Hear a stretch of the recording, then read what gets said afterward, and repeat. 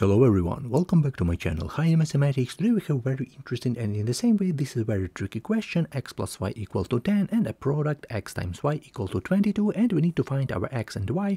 How can you do this? You can also write your solution down into the comment section and in a few seconds we will check our answer, so it will be really interesting. So first of all, let's use our basic school method, basic school algorithm. How can we solve this question? First of all, x plus y equal to 10. Let's rewrite this equation. So x plus y equal to 10. First of all, from here, let's express our x, our y, doesn't matter. Let's express, for example, our x, doesn't matter. So we have x equal to, we have 10 minus y. 10 minus y, and this is extremely important expression for us because right now we're going to plug in this expression from first equation to the second equation into this spot. Okay, so we're going to plug in this expression right there. So first of all, as a result, what do we have right here? 10 minus y in parentheses, so 10 minus y.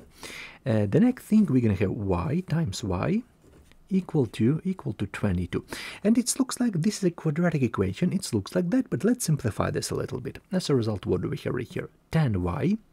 So as a result, we have 10y minus y square equal to 22. Right now, let's change position because we prefer the second power on the first position, y on the second position, and that's it, yeah? So first of all, minus y square on the first position, so minus y square. The next thing, we have plus 10y. And the thing we have minus 22 from the right side. And right now the tricky move, we're going to divide both sides by, or multiply, doesn't matter, it depends on what country you're in, and multiplying, division, doesn't matter. So we're going to multiply both sides or divide, I take a multiplication, so multiply by minus 1. As a result, what do we have? We have y squared minus 10y and plus 22. This is our quadratic equation, and right now let's solve this quadratic equation. This is basic quadratic equation from school. We can easily write our coefficients if you don't know. So we have a equal to 1, b equal to minus 10, and c equal to 22. All right, so right now let's plug in these coefficients into this spot. Let's find our discriminant, b squared minus 4ac. As a result, we have b squared minus 10 squared minus 4 times 1 times 22. 22, and of course we can easily find it. It's not that hard. Minus 10 squared equal to 100 minus 4 times 22 equal to 88. So as a result, right here we have 12. Our discriminant equal to 12, so it means that right here we have two pairs of roots, two pairs of solution, a real number solution, because discriminant is positive. So as a result, our y first and y second equal to, we have minus b plus minus square root of discriminant and all over to a. Let's plug in each of these elements into this spot. So we have minus b equal to minus 10 plus minus square root of discriminant, square root of 12, and all over 2 times a. 2 times 1, okay? Right now let's simplify this a little bit, because to be honest, minus is plus, so we have 10 plus minus, this square root of 12 we can easily write as, so 4 times 3, yeah? We can easily write this 12 as 4 times 3 and we divide by 2. So I hope you understand this step. We just simplify this in terms of basic school knowledge. We're gonna simplify it. Right now we can easily split this by 2 square roots. So as a result we have equal to, we have 10 plus minus square root of 4 times square root of 3, and we divide all of the thing by 2. Right now we have 10 plus minus this square root of 4 equal to 2. This is all known fact, so we have 2 square root of 3 over 2. And a lot of students leave this expression like that, but I prefer to divide numerator by 2. By this common denominator, I prefer that way. So we're going to divide it by parts, so 10 divided by 2 plus minus 2 square root of 3, we're going to divide by 2. And right here we have 10 divided by 2 equal to 5. And right here we're going to cancel these 2 and these 2. So as a result we have plus minus square root of 3. These are our pairs, y first and y second. So let's write it, for example, first of all, let's write our y first. Let's go with the plus sign, doesn't matter. So we have 5 plus square root of 3 and y second equal to 5 minus square root of 3. But don't forget that in the beginning we had a substitution. So let's write that since our x equal to 10 minus y. So from here we're gonna have x first and y and x second. So we have x first equal to 10 minus y. Let's go with the y first. So 10 minus this expression. So we have 10 minus 5 plus square root of 3. And of course x second equal to 10 minus 5 minus square root of 3. Let's simplify this. It's not that hard. We will have like 10 minus 5 equal to 5, but with the negative sign right here, we need to change this sign inside parentheses. So we have 5 minus square root of 3. And absolutely the same thing we had in this case. So we have 5 plus square root of 3. So 5 plus square root of 3.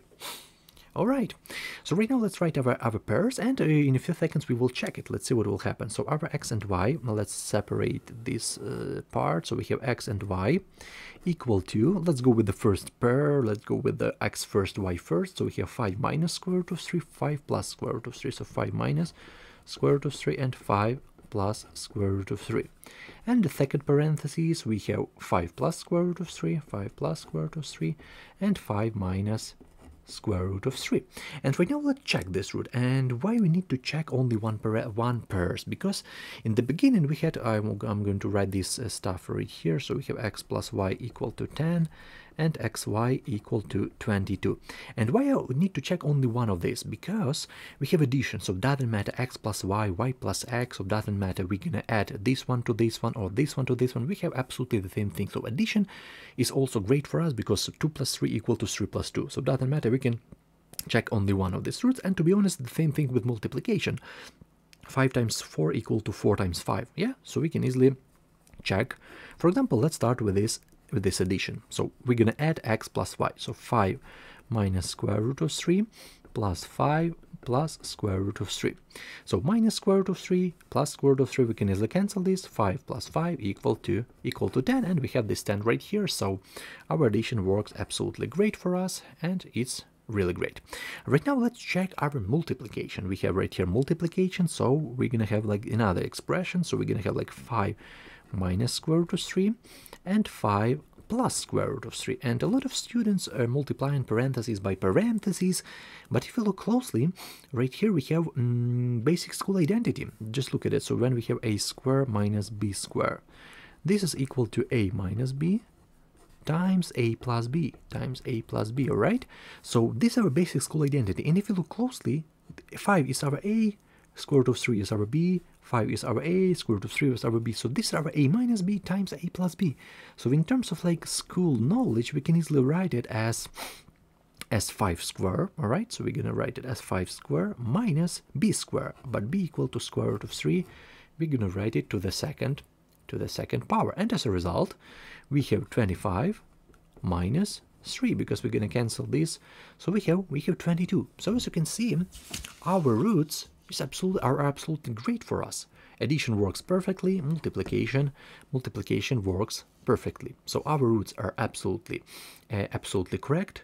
We talk about a correct solution, I guess. So we have two pairs. And to be honest, a lot of students are confused why we don't need to check the second pair. But just look at it. So when we check the second pair, when we check addition, for example, we have 5 plus square root of 3 plus 5 minus square root of 3. Yeah, we're gonna cancel this one, and as a result we have absolutely the same thing as before, but we considered it as like on different positions. So this one we wrote in the previous step, we wrote it on the left side, this one on the right side, but we have absolutely the same 10. And to be honest, we will have absolutely the same thing right here. We will have 5 plus square root of 3 and times 5 minus square root of 3. So we have absolutely the same thing, we just change position, but in terms of multiplication doesn't matter, because like 10 times 2 equal to 2 times 10. So we can easily swap these parentheses, so we don't need to check these second pairs. Okay, so absolutely correct root, we check it, we prove it. So let's write our final answer. So our final answer to this question, I hope you understand it, I hope you learned something new. So our x and y, we're gonna have two pairs, so absolutely the same line as we wrote it before. So we have 5 minus square root of 3, 5 plus square root of 3, and the same parentheses, 5 plus square root of 3 and 5 minus square root of 3. these are our solution to this question. 2 pairs, real number solution I want to mention, because a lot of this type of question we can easily solve it in terms of like complex numbers, but right here we have real number solution, which is also really great. So I really want to say thank you everyone for your support, for your likes. I really appreciate it when you leave your comment, when you leave your response down into the comment section, and I really hope you understand my explanation. I really hope you learn something new. If you don't understand it, you can also leave your comment, leave your answer, leave your question. What do you want to know? What do you want to see on my YouTube channel? And I really appreciate your support, your likes. It helps me a lot. It inspires me a lot to make new content every day. And I hope that everything is great. And I hope you learn something new on my YouTube channel. We have almost like 1,000 subscribers. I really appreciate it for your support, for your likes, and we move forward. I wanted to make new videos every day, new content every day, so I really hope you enjoy it. So thank you everyone for your time. Wish you all the best in your life. Take care of yourself and see you in the next videos.